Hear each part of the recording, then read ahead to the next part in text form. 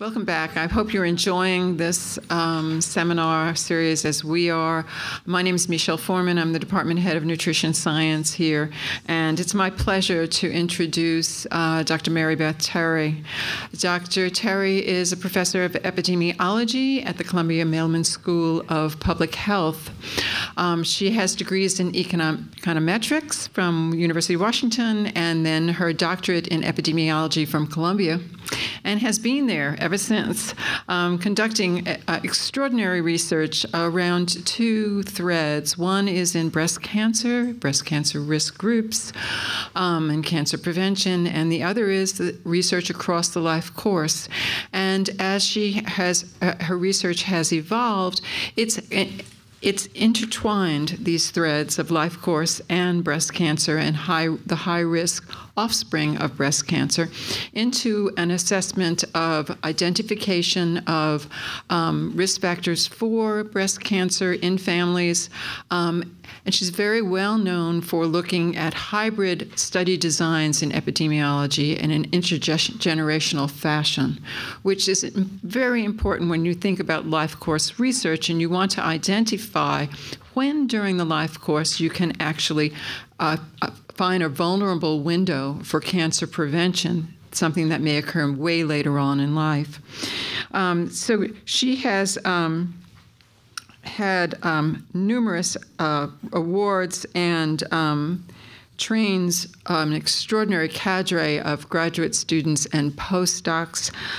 She is affiliated with the Columbia Cancer Center as well, and in cancer prevention. And the title of her talk today is The Role of Intergenerational Studies in Informing Cancer Prevention. Won't you help welcome Dr. Terry? Thank you.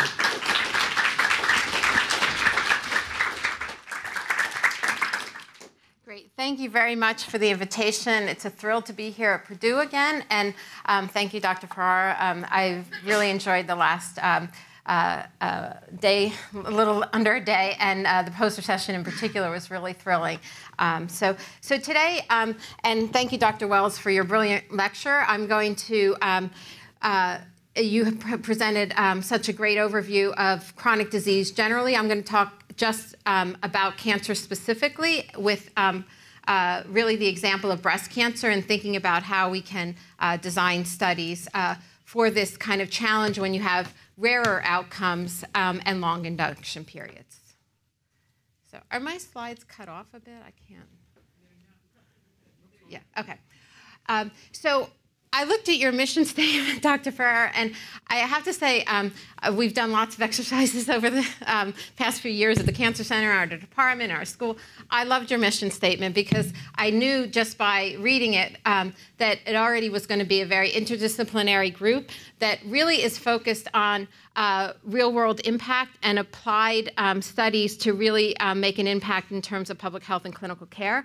And so I hope in my presentation of cancer generally and breast cancer specifically, I can present some of the applied ways that we approach these kind of challenging problems, but just as important, learn from you. So I like the combination of the research and education because I think particularly for people who are invested in solving lifelong problems, they really need to always be thinking about how to train the next generation because often these problems are started by our mentors and are finished by our mentees. So thank you for your vision there. So really, if we think about the basic problem of cancer, cancer is a disease of aging. Of course, we know the older we get, we're more likely to have cancer. But the younger you are when you're diagnosed with adult onset cancers, the more aggressive your cancers are. The other aspect of cancer, despite billions and billions of dollars invested in treatment and care and screening, is that really we have a very crude indicator then of how to pick up people for these population screens. So we can do it on chronological age. Hopefully by the end of this talk, you'll realize you'll be exposed to ideas that it's really not chronological age, but it's really physiological age, and how can we best study those kind of aging processes, and that's where I feel like I'm in the room of experts. I'm hoping to learn from you as well in the years to come. So really, we have this crude detector of family history. So how do we offer screening to young people. If it's prior to population screen, such as age 50 for colon cancer, and in the United States, age 40 for breast cancer, we really just use family history, despite all the advances in what we know about molecular biology. So this is why intergenerational studies are key. So you've been exposed already to a lot, and through your own research, you're well aware of this idea of family history is both genes and environment. And in particular, when we think about cancers that are predominantly in one sex or another, and genes that can be passed down through the paternal line, the benefit and the need to have good quality data from intergenerations is essential. And just as important, it's essential to have not just the quality genetic data, but as was presented earlier by Dr. Wells, is the idea of really good quality environmental data. So this pedigree on the right really looks like it's a cancer family history, that's pretty strong. But then if you think about the shared environment, it's not so strong. So what do we actually need? Life course studies are incredibly important for diseases that are more common, like cardiovascular disease and diabetes. The challenge with rarer outcomes like cancer is that when you just have information about family history and you don't have information on what those relatives did in terms of their environmental exposures. Actually, the pedigree on the right is my husband's family, which looks like he has a very strong family history, but in fact it's all because of the secular differences in smoking that are seen across the parent and the grandparent generation. But seldom in these health studies do we ever ask about environmental exposures and behavioral factors in the parents, and certainly not the grandparents. So epidemiologists, and particularly cancer epidemiologists, are always intrigued by twin studies and also then global data. So I'm going to show you some recent twin data and then also show you some recent global data. So this was published this past year, and really you can't dispute the numbers. It's the largest twin study that's ever been published on cancer, and they had close to 200,000 twin sets. So they had sets of dizygotic twins, they had sets of monozygotic twins, and really, what you can see first is the cumulative incidence of cancer. Now, if we go into 100, is still only about a third, so it's obviously rarer than some of the other chronic diseases. But the dizygotic to monozygotic split really is interesting because at about age 60, which you can see clearly with these curves, you see this kind of increase between the dizygotic, which share 50% generally, and the monozygotic, which share almost 100% of genes.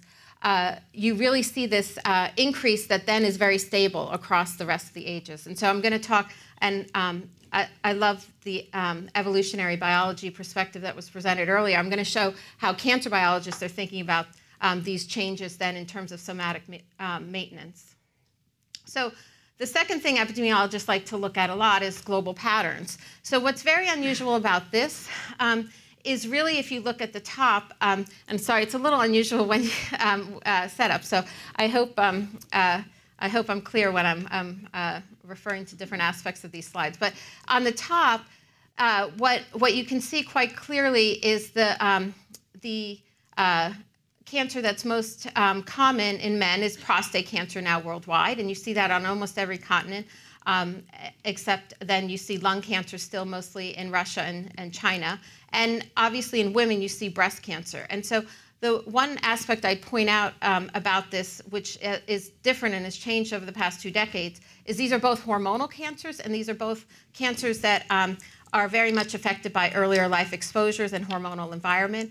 And prostate cancer, as you know, we don't have a really good population screen for, but breast cancer, in many countries in Western Europe, the US, and Australia use a pretty much systematic screening for mammography starting at age 50, but you can see now the increases across other continents as well. So back to the twin study, what's interesting, I thought, is that what they're able to do is obviously parse out the heritability aspect as well as the shared environment. And what you can see is for breast cancer in particular, if your twin was diagnosed with breast cancer, you have a 20% lifetime probability of getting cancer yourself. And if your twin was diagnosed with breast cancer, but your twin was monozygotic, you have a 30%, 28%. So not a huge increase over and beyond that. And so again, pointing to the shared environment aspect of breast cancer as opposed to the estimates for prostate cancer as well. And of course, then contrast that with lung and colon cancer, the other common cancers, where you see a much more stronger association for lung cancer with the shared environment. So one of the other interesting aspects that's been happening in breast cancer is a very dynamic increase in the incidence. And again, this goes across every single continent. From Africa to Latin America to Asia. I would just point out in North America now, for the first time ever, the rates in white women and African American women are converging, and these are rates overall, not just early onset. But across the world, what's happening with breast cancer is it's not just a disease of aging, because a third of all breast cancers around the world are happening under 50, whereas in Western Europe and the US, that number is closer to 20%. So you really see this very strong increase across very diverse cultures, very different reproductive patterns. And so again, this is pointing to things that have to change more rapidly, not genes, but but environments that interact with underlying susceptibility. So a year or two ago, there was an interesting commentary in Cell looking at this question of rethinking the way we think about the aging process in cancer. And for many years, this idea of a linear increase based on aging with mutation accumulation was thought to describe cancer. But now, as more societies are aging and living longer and longer, you can see that the cancer incidence in red there, it's a dotted line, is really not mapping at all to the mutation accumulation. And in fact, most mutations, well, a large number of mutations are occurring much earlier in life.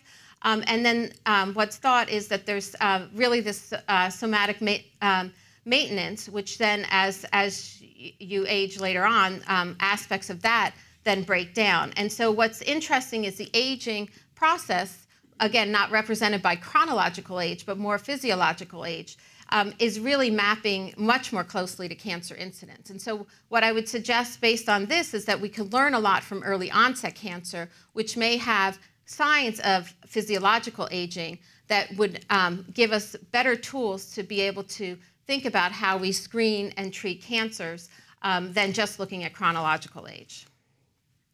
So then, very briefly, I'm going to just go through three main areas. One is really how can we think then about the role of the environment? Because we know the environment must be explaining these changes and trends.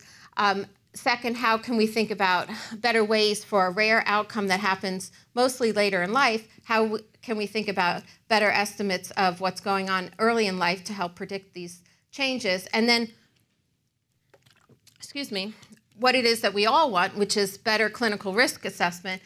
How can we target people better so that we don't overscreen and we don't overtreat, because that also has a very big impact on the quality of life.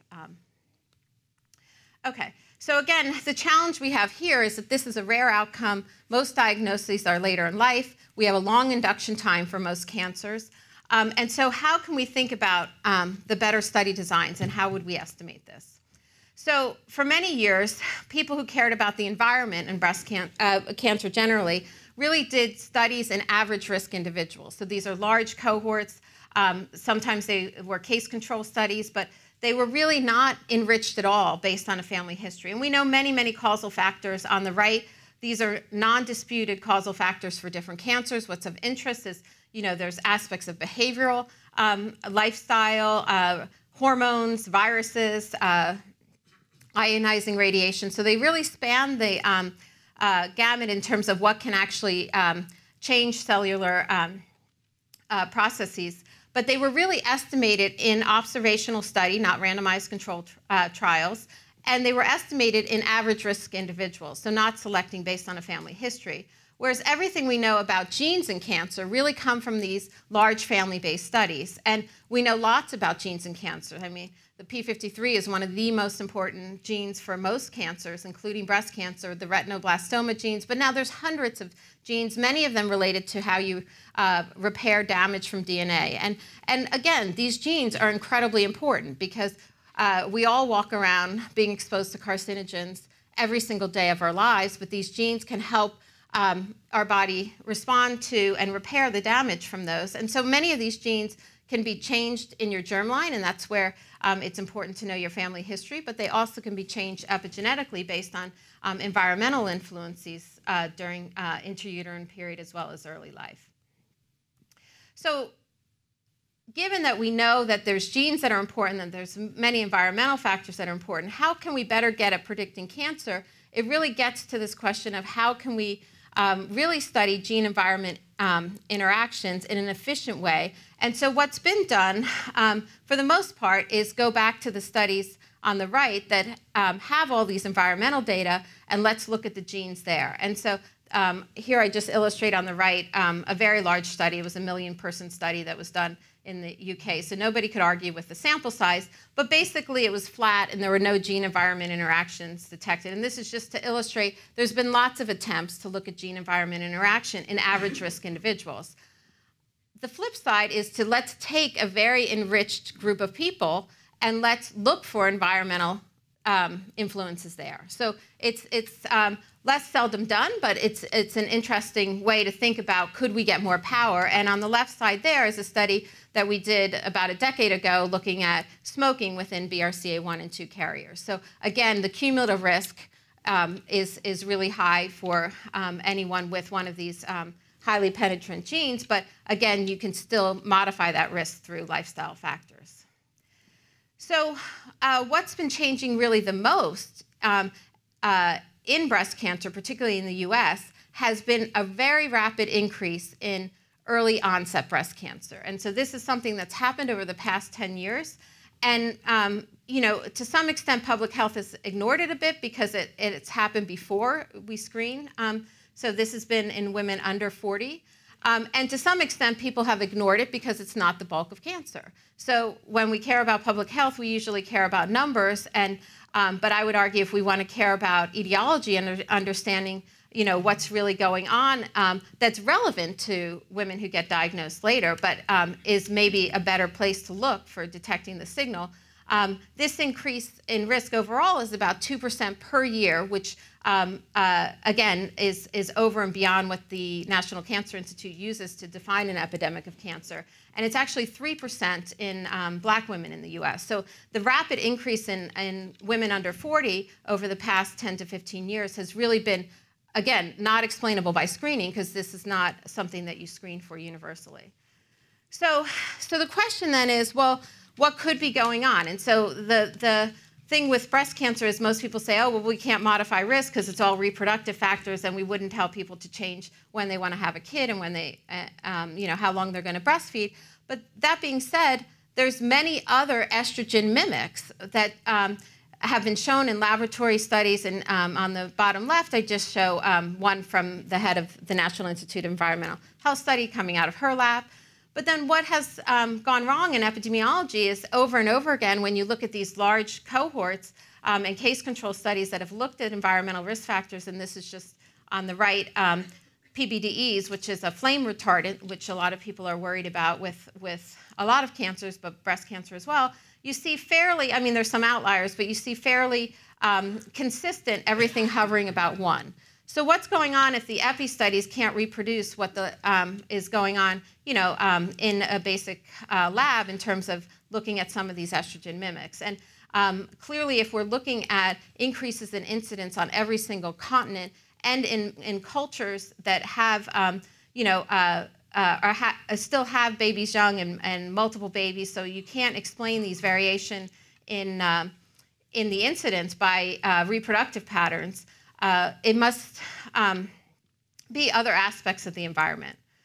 So the challenge really has been that most studies have really failed in terms of breast cancer in two main ways. The first is really that these average risk cohorts don't really have enough people.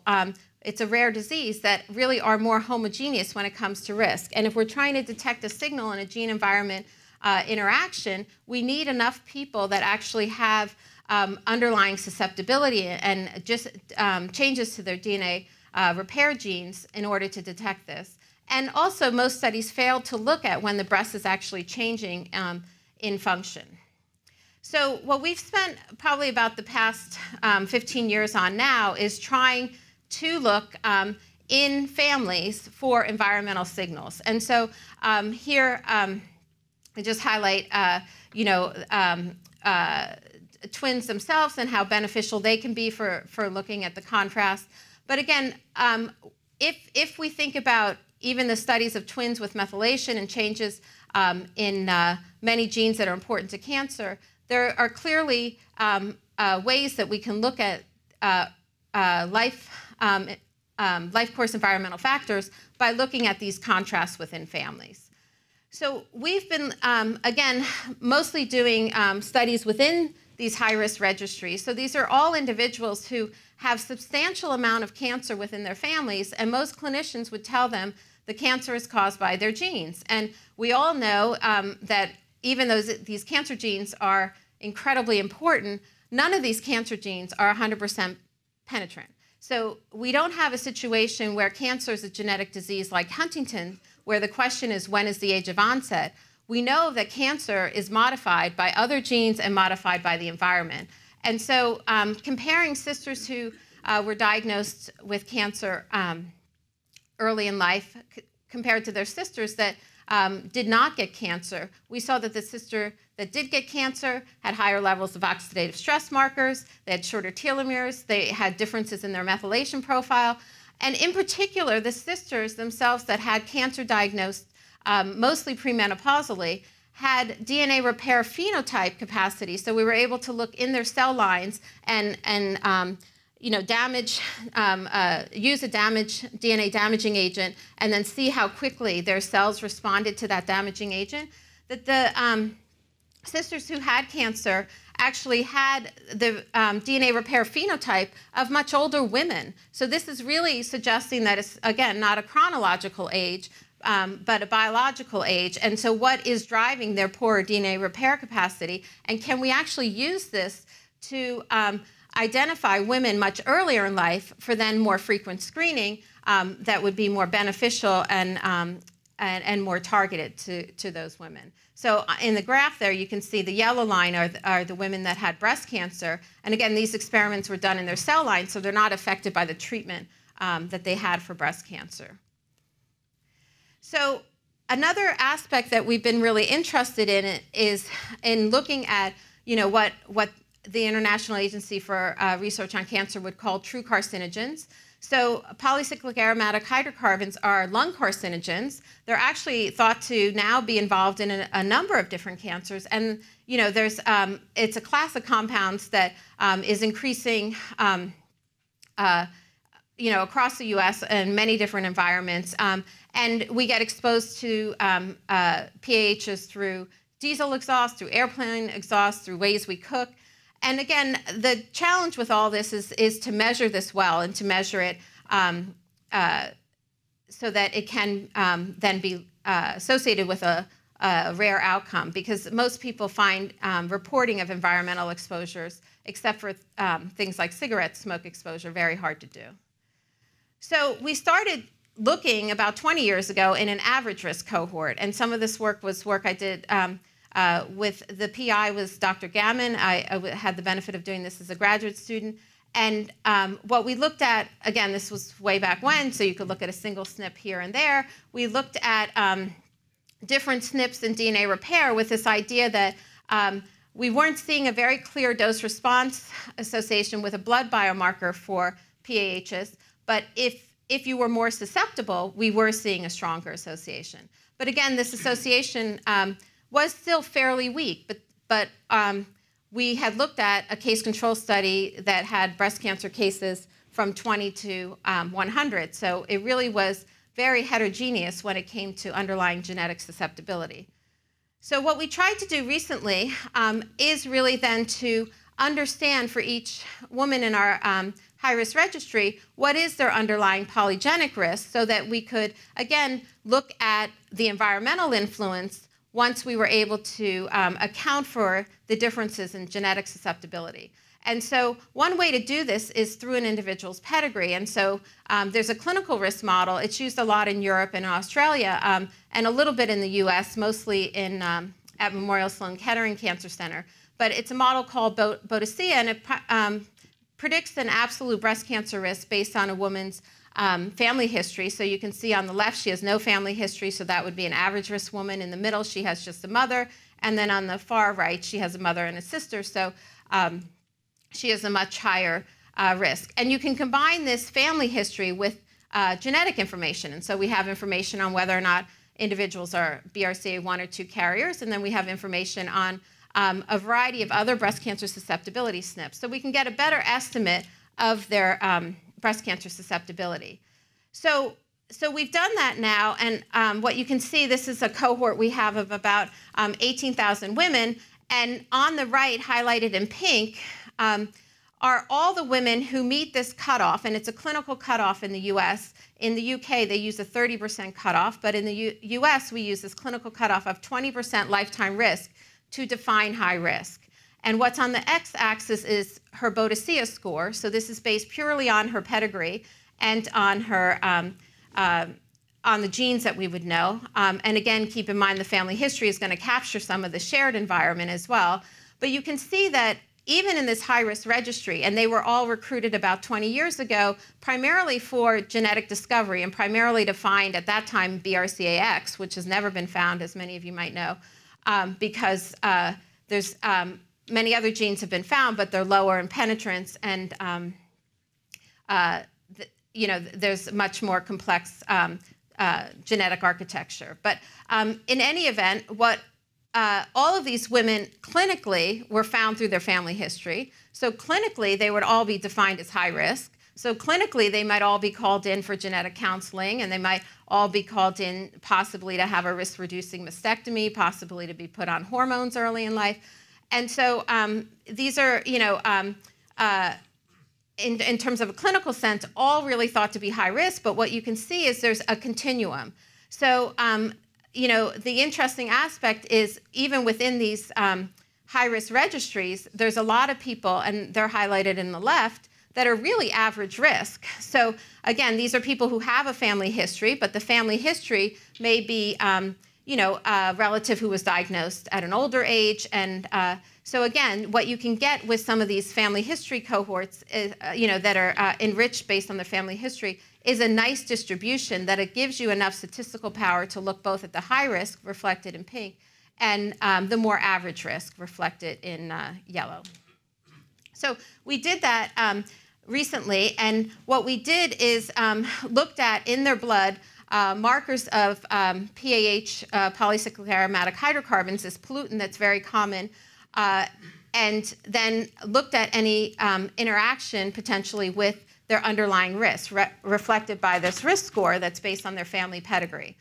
And what we found was really a very strong gene-environment interaction. So unlike some of these other studies where you see these kind of weak associations, no clear dose response, we saw a very clear dose response, again, for the women who were high exposed and high genetic susceptibility based on this Bodicea model. And so again, using it as a proof of principle that you don't need large numbers to be able to detect gene-environment interactions. You just need more of a homogeneous background in terms of, or variation, and so that you can detect some of these signals. And so what we found was really if you were highly exposed and also had a high susceptibility, we saw associations that were 3- to 4-fold increase.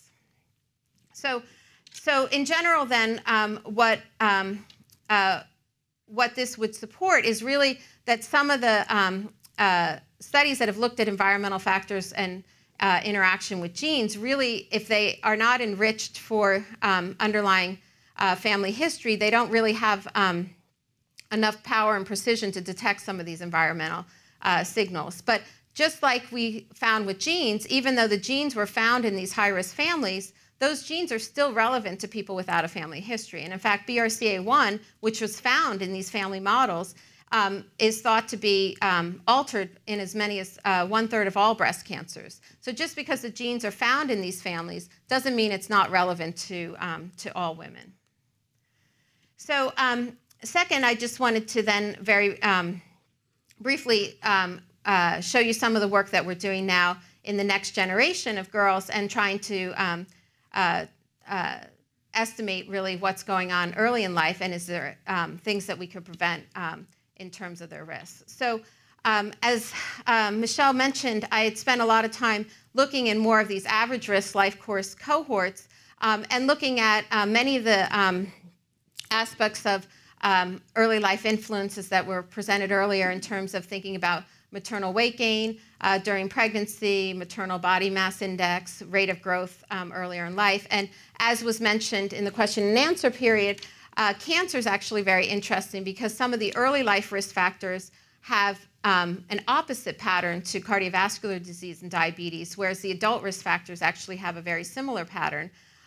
And so really, though, what we're interested in now is asking if what we learn from these average risk cohorts is relevant to girls at high risk, and what can we learn when we contrast the two, because that might have implications in how we think about doing cancer prevention in these girls with a family history. So the breast itself changes a lot during the fetal period and pubertal period, pregnancy, and perimenopause. The puberty period is actually quite an interesting one because that's really when carcinogens, in particular, are thought to have a big impact prior to when the breast cells differentiate later on. And humans are very different than other animals because they develop their breasts years before they lactate. And so what has been happening, less so with age at menarche, but definitely with age at breast development, has been a decline over time. And so the age at menarche has been declining, but at a slower rate than the age of breast development. So if you look back the last 50 or 60 years, there's been quite a strong decline in age of breast development in many cultures. And so the difference then between the blue line and the red line is the time after the breast starts initial budding, if you will, and before the girl goes through menstruation. So this is a period, particularly in animal studies, where the breast can be very susceptible to carcinogens. It's also referred to as pubertal tempo. And a couple years ago, a UK cohort actually was the first study to show that independent of age of menarche, independent of height, that this pubertal tempo actually had a 20% increase in breast cancer risks. So what we've been interested in then is, can we look at contrasting what's happening in girls that are from these high-risk families to girls from average-risk families. So we have a cohort that we've been following the last 5 years, and we follow them every 6 months. We collect anthropometry information. We collect blood and urine to measure a variety of environmental exposures as well as hormone exposures. And then the measurement, and this has been the challenge for figuring out how are we going to measure normal breast development, and how are you going to do it in girls where half the girls may have greater susceptibility to DNA repair genes. How are you going to do this without exposing the breast to radiation? So some adolescent studies, there's been 2 now in the world, they use kind of a DEXA measurement, but again, that's exposing the adolescent breast to radiation, and we know that we have half the girls are high-risk girls, so we didn't want to do that. So with our collaborator in Canada, who's a physicist, he developed this optical spectroscopy measure, which allows us to start at age 10 when the girls can give their own assent to measure, just using a light source, different components of the breast. So we've been doing that now over time, and just like we did with the adult cohort, we have a distribution now in these girls in terms of their underlying risk based on their family pedigree. So we can look at these kind of G by E interactions based on this underlying risk score. And what we've found so far is that the girls with a breast cancer family history are developing their breasts earlier than girls without a breast cancer family history. So this is a cohort. It's a small cohort of about 1,000 girls, but 500 of them have a breast cancer family history and 500 don't. And I should say that of that, the half that do, about 2/3 of that have a first-degree relative, which means their mother, and then the rest have just a second-degree relative. And so what we're seeing, too, now are differences in their hormone levels as well over time. So we looked at higher maternal pre-pregnancy BMI and greater gestational weight gain, which has been looked at for other chronic diseases. And we looked at this in terms of early breast development. And you could see that there's both an independent effect of maternal BMI as well as maternal weight gain on having an earlier age of breast development. But then when we stratified the cohort based on whether or not they had a family history, that signal seemed to only be in the cohort without a family history, even though the cohort with a family history had an earlier breast development. So we've been looking now a little more closely at hormonal differences. And again, keep in mind that the girls with a family history, only a minority of them are actually going to have BRCA1 and 2 mutations. Only about 10% of high-risk women even have BRCA1 and 2 mutations. So when we say a family history, this is not just because of any 1 or 2 genes. This is really an environmental effect as well as genetic effects. So it's capturing both of those. So we're interested in thinking about then the role of what's going on in the home environment, and can we pick up some differences, in particular with androgens, which you can measure pre-pubertally and also reflect and are altered by stressors in the environment. So Dr. Foreman actually has done a lot of the critical work linking preeclampsia, the inverse association with preeclampsia and breast cancer risk, and that's a very consistent association that's been seen in a lot of different cohort studies. So one of the aspects of preeclampsia is that you have a different androgenic environment from preeclampsia. And androgens themselves have this relationship where later life androgen levels actually can increase your risk of breast cancer, because androgens, particularly postmenopausally, but androgens themselves are precursors to estrogen. So you see this inverse association that then becomes positive. And so we've been measuring now the androgen profile of the girls to see if it alters their timing of breast development. And you can see that DHEAS alters their breast development by half a year. So we're seeing within the girls that are high DHEAS, an accelerated pubertal onset from girls that are lower. And that's similar to what Dr. Foreman's been seeing in her cohorts as well. And even though DHEAS was not different between the girls with and without a family history, we did see other androgens that were different in girls with a family history. So what we're following up now with this longitudinally is to see, and androstenedione in particular had a very strong, stronger association when we separated out the first degree and the second degree relatives from their family history. So we're working on trying to understand then changes in androgens based on the timing of the mother's diagnosis, because that obviously changes the home environment. So again, just thinking about how we can measure this objectively, because the challenge of trying to understand what's going on with breast cancer much later in life is to kind of understand how the tissue architecture is changing during normal development. We've been now serially looking at these optical measures across adolescence starting at age 10 and seeing differences in these optical measures that actually can help predict Tanner stage and different components of the breast tissue, really reflecting changes across those Tanner stages. And then really seeing differences by breast cancer family history, reflecting differences in collagen levels in the breast tissue in normal adolescents.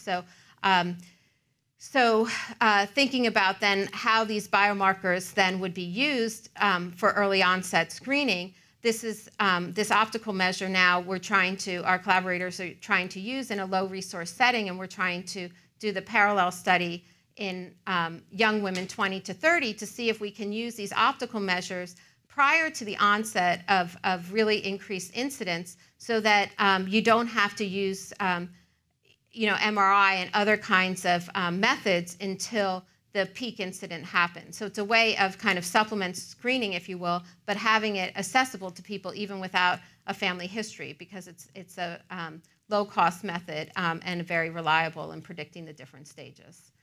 So then in just thinking about how to link what's changing in adulthood to what's going on earlier, we are seeing earlier breast development in girls with a family history than girls without. Is this because of the stressor of having a mother diagnosed with breast cancer? Again, keep in mind these are half our cohort. When the moms are diagnosed, they're diagnosed under 40, under 50. So again, the home environment, the behavioral scientists on our team are following up with that. Is it a difference? Is that home environment changing their androgen profile? And then really in terms of thinking about how we can monitor this over time, having this objective measure that's relatively low cost and objective in terms of predicting the different stages of breast development is key. So finally, I just want to close with then what our ultimate goal is with any of this research, which is it's interesting to link exposures early in life to diseases later in life, but really, unless it can change how we target individuals for screening and prevention, we haven't had a maximum impact until we can think about that. So there's two ways we're using the early life data with clinical tools, is really by extending now how we think about predicting cancer. So not just breast cancer, but all different cancers have basically these risk models that are fairly similar in terms of how they predict disease. Some delineate based on whether or not they include second-degree relatives. Some just only have first-degree relatives. Some include mutations. They don't. Some have the polygenic component. But so far, the only models that really have risk factors, non-genetic risk factors, are those that really have captured these hard to modify reproductive factors and haven't really included these other factors that we know might be driving the changing incidence. So what's going on clinically is that it's really grouping people into if you get a high-risk family model or if you get an average risk model. And so most people without a family history would be given an average risk model, and most people with a family history would be given a model that's been developed in high-risk women. What we found, though, is that this model with pedigree data actually works even better in average risk women as well, that we don't need these two different models, that it's better to have what we know as the best of what we know in terms of the underlying biology and the genetics, as well as the non-genetic factors, into one model. So we've been looking then at how to, prospectively, how do some of these models predict the outcome? And again, we're seeing here the diagonal would represent, if you're over the bar, it means that you've observed more than what the model has actually predicted. And so we get a better fit from these models when we use the models with non-genetic factors, but when we use the pedigree information. So when we use the information from multiple generations, even in the settings where we don't know that, the model itself, based on the underlying statistical assumptions that are used in it, are better fit than these average risk models that most people assess based on the just counting your number of relatives. So real quickly then, what we did most recently in our adult cohort is look at the fit of these models that are used every single day in the clinic. And really, even though overall they do quite fine in that the observed to the expected are okay with some of these pedigree models, the Gale model itself underpredicts when you factor in family history in our cohort and that sort of thing. But the challenge here is that they underestimate risk in the low quantiles and they overestimate risk in the top quantiles. So even though on average they do fine, the women who are higher risk are being told, an estimate that's too high, so they may be making decisions about risk-reducing surgeries. But just as problematic is the women who are low risk are really not getting screened early enough. So again, this idea of chronological age as opposed to really a model that improves based on what we know in terms of the risk factors is probably where we should go with thinking about screening. So, and that is what we're doing. We're using now, based on the information we have from both the adult cohort as well as the kid cohort, using these blood biomarkers that we can measure then different biomarkers such as DNA repair phenotype and DNA damage, as well as the non-genetic risk factors from early life. So then just in conclusion, to show you really the impact, a cancer like breast cancer, most people, again, think are not modifiable. Graham Kolditz in his work has shown that you can modify it, again, by starting in midlife, but most people can't actually, the kinds of things that you would do in midlife, most people actually can't make those changes in behavioral factors in midlife because it's just very difficult to change things that you've been doing for several decades. So if you are able to start much younger, and things like physical activity patterns, diet, nutrition, alcohol intake, all of that, then you can have a much bigger impact on the trajectory of breast cancer risk. So if we know all of these things, and we know that lifestyle factors matter in midlife, then how do we actually do this, and can we intervene? So in closing, I'll just show you a trial that we're hoping to start with our behavioral scientists at Penn, which is really trying to get out the information that we know to affect cancer risk to those that are at highest risk. So we know that most women really already tell their kids about cancer family history, and so these kids are exposed to this. They have questions about this, and so they really, are asking about these questions prior to age 25, which is when clinical care would do any kind of testing for them. And what they're not getting, though, is any information about prevention. So in our own cohort, what is happening is the girls with a family history are actually starting to smoke earlier than the girls without a family history. And so, again, they're given the message that their cancer is from their genes and not from their shared environment. And so we're hoping to, again, stop this, because we know that that isn't really the case, and that even in BRCA1 carriers, you can modify your risk by not smoking. And so these are really big issues with then how things get applied clinically when we know that the reality is much more complex with the interplay between the two. So we have this eHealth intervention that we tested now. It's actually to do cancer prevention in both the moms and the girls, including the moms that are not from the cancer family history families. And so we've pilot tested it, and we hope to launch it soon, and we've had some good uptake from it.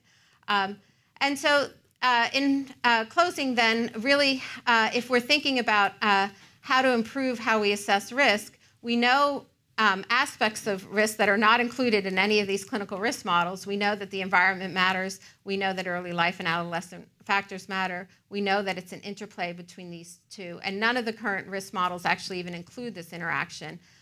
So we are planning to include these interactions and then validate the model in our prospective cohorts. And then really, if we want to improve breast cancer prevention in all, we have to really think about how we can improve these clinical risk models, but also then methods to communicate early enough for maximum prevention. So I'd like to thank my collaborators and really encourage everyone to think about the importance of both genes and environment, and in always knowing your family history. So thank you.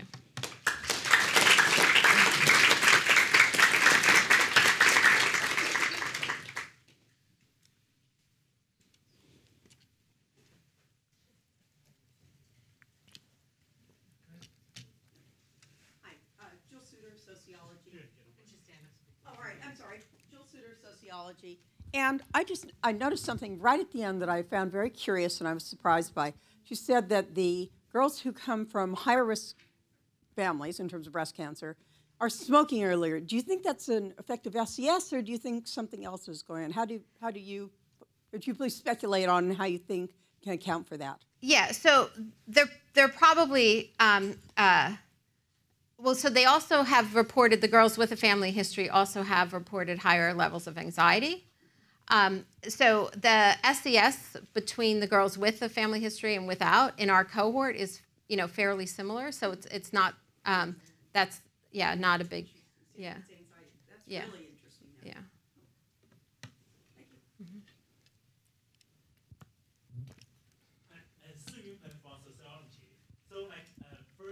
First of all, thank you. Yeah, it's a really great talk. I enjoy it a lot. Thank you. Thanks. And I'm in this talk, you are mostly talking about screening for the risk of the cancer. But I'm wondering, is there any study showing the prevention after screening for the risk of cancer? Is there screening?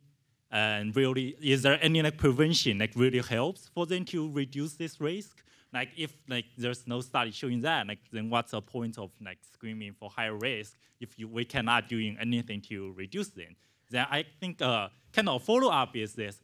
I kind of know in the I heard from in the literature that for the breast cancer, I feel there are more you can do to try to reduce this risk. And what about the other cancers? Is there some other cancers there's not really much we can do to reduce this risk? So yeah, no, it's a great question. So for cancers generally, the cancers that we have population screens for include colon cancer, and that's a very interesting screening tool because actually through the screening tool, you remove the precursor lesion. So it's a very effective population screen. Some countries do just half the colon through a sigmoidoscopy, and some do the full colon through a colonoscopy, but it's a very effective screen. But your question is really important because, if you have something to indicate higher risk, but you have nothing to do about it, right? That also, is a controversy. Should you be doing that? And genomic screening is actually something like that. Should you be doing genomic screening when you may not have an intervention?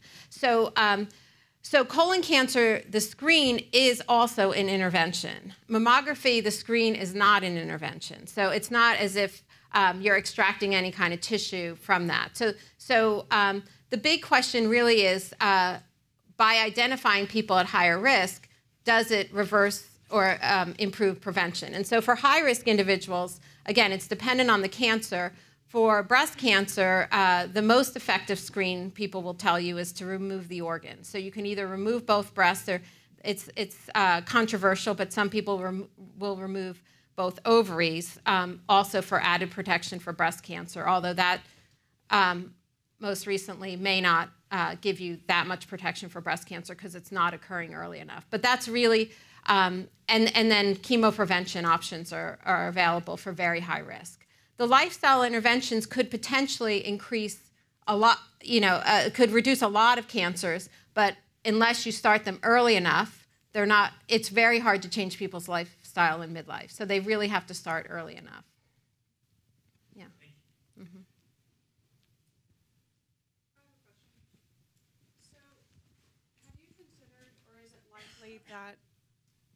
Hi, is it likely, or have you considered that the feedback to the girls, I don't know if they're getting the feedback, that they are higher risk genetically and lower risk environmentally, that feedback could have any impact on their decision to smoke and their behaviors?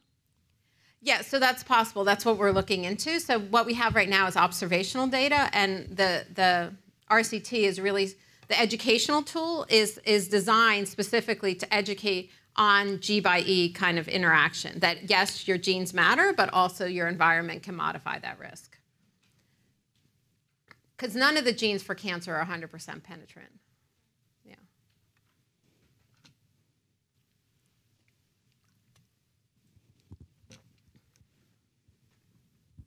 I loved seeing the picture of the mother and daughter sitting around a computer trying to learn. Could you tell us a little bit about how you are working on targeting that message Sure. to young women? Yeah, so this is work, so our our collaborator team is also very interdisciplinary. So we have a group of behavioral scientists. So they've done a lot of the work in developing the instrument to be really, it's an educational educational tool, as well as it addresses kind of coping mechanisms and things like that. And so the mother-daughters do this together, and they've gotten, mostly have done a lot of focus groups to perfect the tool. And the big interest is in making this scalable. So that would be the goal of the trial. So the trial itself, it would be in 600 girls, and randomize the intervention and then delay the intervention for the group that doesn't have it right away. And then we'll be looking, at different measures of behavioral, anxiety, that sort of thing. We'll also, our group does more of the environmental exposures for this study. So yeah, we'll be looking at that. That's a good intergenerational model of the interactivity, right, socially, right. As well as. Right. I mean, this is something where, for many years, people thought, again, I like the discussion about the hierarchy and not having a hierarchy, but people always thought, well, cancer is a hierarchy, right? So you inherit cancer from your parents. But the reality, especially with thinking about the increase in early onset cancer, is a lot of young women are getting diagnosed, and now their mothers are getting diagnosed, right? So it's not necessarily, so it's a kind of interesting, very dynamic change, because the increase in early onset cancer is occurring pretty rapidly. Yeah, yeah.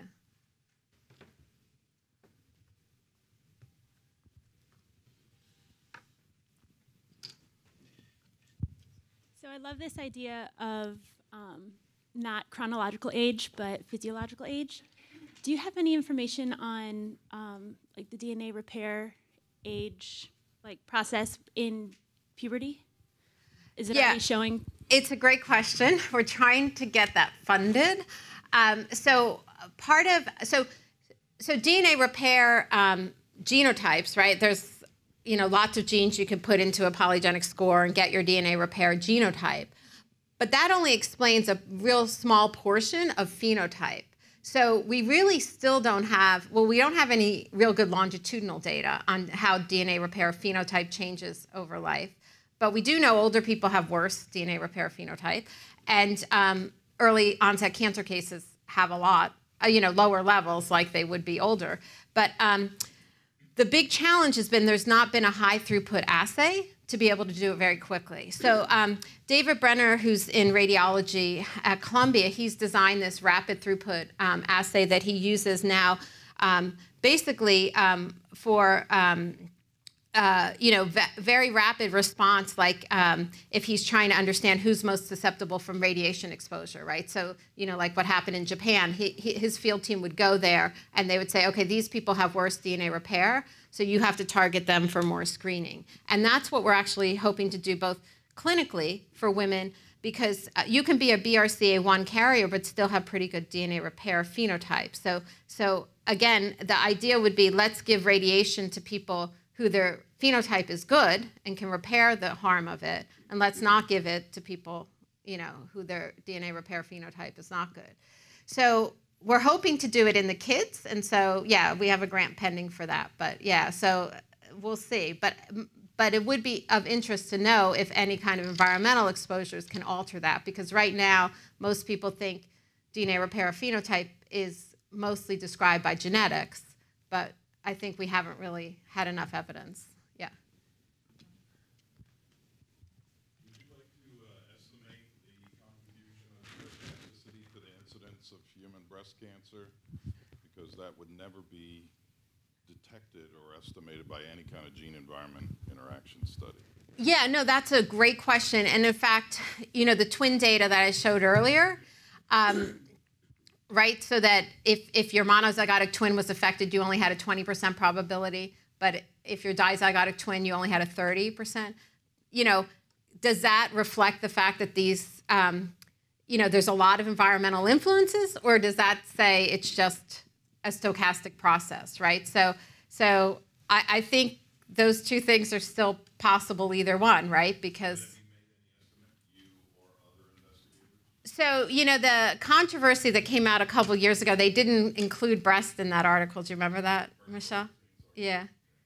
Yeah, so I mean, the breast, partly because of the developmental aspect of the tissue, I think, you know, people are thinking that a lot of these early life factors, if it's the influence is going to be on the stem cells, and then later in life you might see that through clonal expansion. But the challenge of looking at that in any kind of long-term health study is really difficult. But you're right; that's still a plausible hypothesis. Yeah.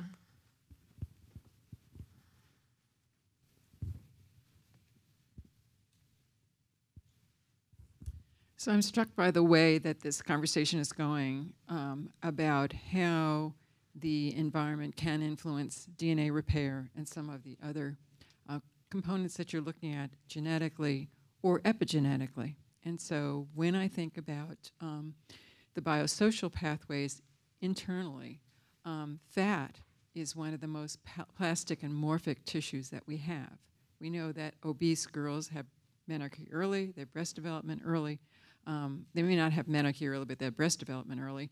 And in the androgens that we're starting to see and their profiling, maybe what we need to start to see is looking at the profiling of the androgens within BMI or waist circumference or some other body composition marker of fat and fat deposition to see whether fat is really playing this role through the aromatization pathway of androgens to estrogens, or however, to modify some of the gene effects. Yeah. And I mean, PAHs, at least in mouse models, as well as some other environmental exposures, have also been shown to be obesogens. You know, the human data also shows that, but I think people think that could just be confounding. But the mouse model clearly shows that PAH exposures can increase your adipose tissue in the mouse, and then you know, the prepubitally, you'll have a lot more exposure than to androgens. Yeah. We have time for one more question.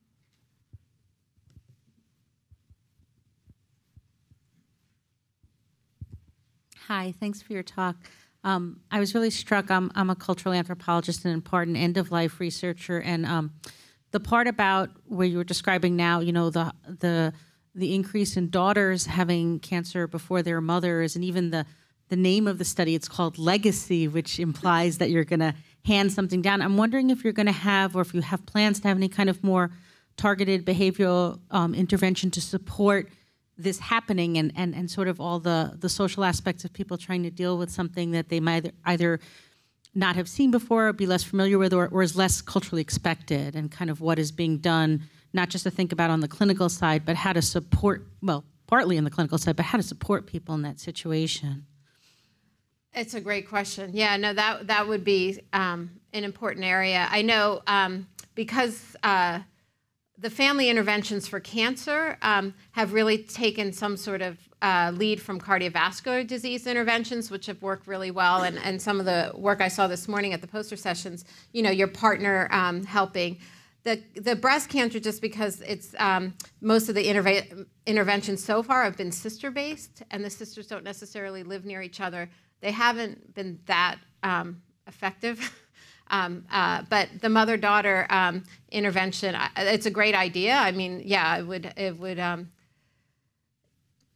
it would certainly be important to know. I mean, I think the young girls now, the idea is this is a time too when a lot of the you know, lifelong behaviors are also being influenced. So having a mother-daughter intervention at that point would be important for both groups, because it is too difficult to try to change some of that later in life. Yeah. Let's thank our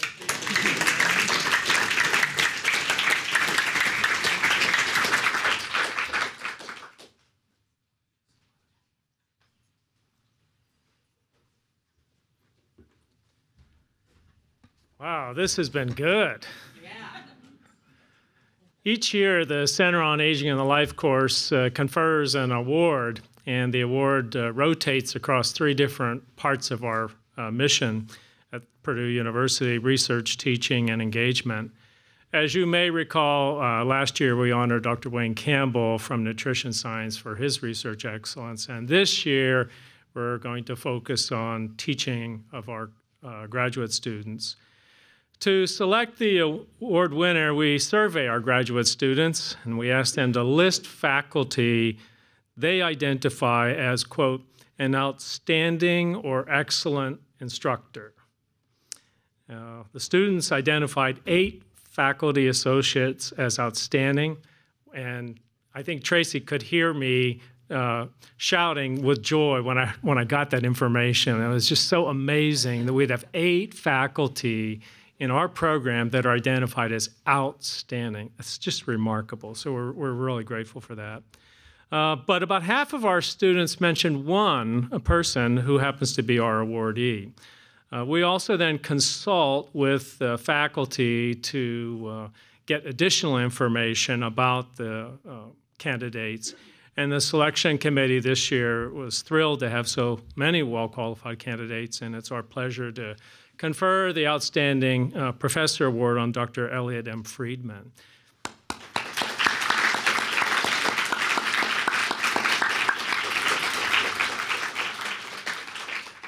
Elliot is the William and Sally Berner Hanley Professor of Gerontology in the Department of Human Development and Family Studies. And after reviewing their comments, I'd like to hone in on 3 qualities that really made this candidate stand out. Number 1, welcoming and inclusive. And let me give you a few quotes. Dr. Friedman fosters a warm and welcoming classroom, is receptive and flexible in thinking about and discussing topics. Another, Elliot is excellent in the way of giving you the feeling that you belong in his class, even if you think you don't know anything about the topic. Second, he's clear and an integrative scholar. Quote, Dr. Friedman is able to clearly explain and expand upon many concepts and processes related to aging from perspectives in multiple disciplines. And I kept seeing this word clear, clear, clarity, clear. It just popped up over and over again in the comments. Thank you for being clear. And third, he's a mentor. One student remarked, I think he's a great mentor in addition to being a great instructor, and a little editorial comment too, as well as a great researcher. Quote, I feel extremely lucky for having taken 2 of his courses and getting to know him. And I can say, let me add that a couple of my students have had Elliot on their committee, and he is a coveted member of doctoral committees. I'm sorry, I'm going to get you more requests now. But, you know, it's just obvious when the dissertation defense goes on that Elliot is extremely well prepared. He asks very constructive and thoughtful questions, but he's also very resourceful. So you can tell he really enjoys this thing called being a professor. Please join me in welcoming and honoring Elliot Friedman.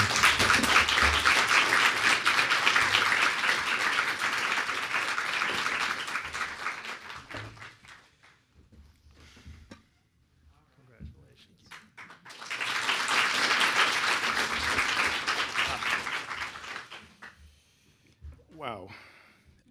This really is an honor. Ken and I were talking before the festivities began in the poster sessions, and we both agreed that this is a pretty great gig. And particularly teaching the CALC students. I mean, I really never have to work terribly hard to get them to think critically and engage and talk to one another and bring in all kinds of interesting ideas. It's also a real treat to teach these students because of the multidisciplinary nature of CALC, and the classes that CALC offers bring in multidisciplinary students. And like I say, it's a great gig. I get to learn all kinds of things from them as they look at the kinds of things that interest me, but bring their own eyes and their own perspectives. And the discussions that we have are incredibly rich, and it's great fun.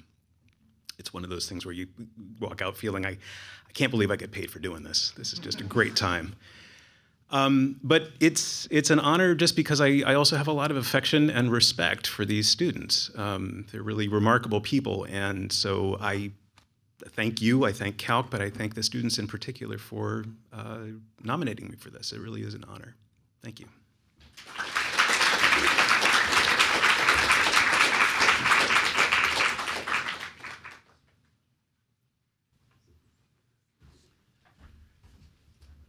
Wow.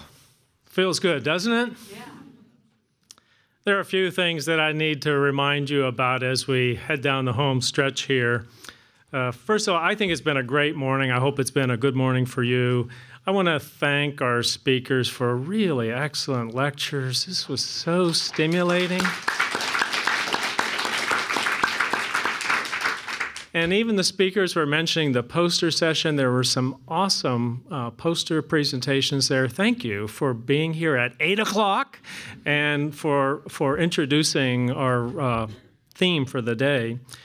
I also want to thank again our sponsors, our co-sponsors, Nutrition Science, Anthropology, and PURA, the Purdue University Retirees Association. There are a lot of people that work to make this event happen, and Tracy Robinson is standing right against the wall there.